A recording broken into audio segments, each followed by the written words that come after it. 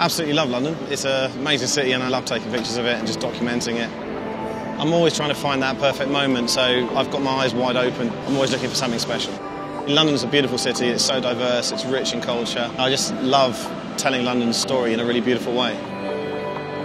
But I think you need that intuition to spot a moment unfolding.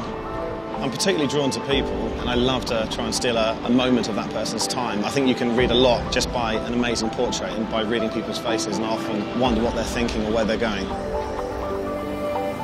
I didn't always used to do this, actually. I used to work in the station here, I used to work in IT, and actually worked on the railway. So it's quite fun coming back here, taking pictures from a place I used to work. I got at London on Instagram about 4 years ago, and it grew relatively slowly in the first year, but very quickly as people discovered it, and now today it's got 2.1 million followers. I'm really excited to be working with Heathrow Express as they have their 100 millionth passenger coming through their train service.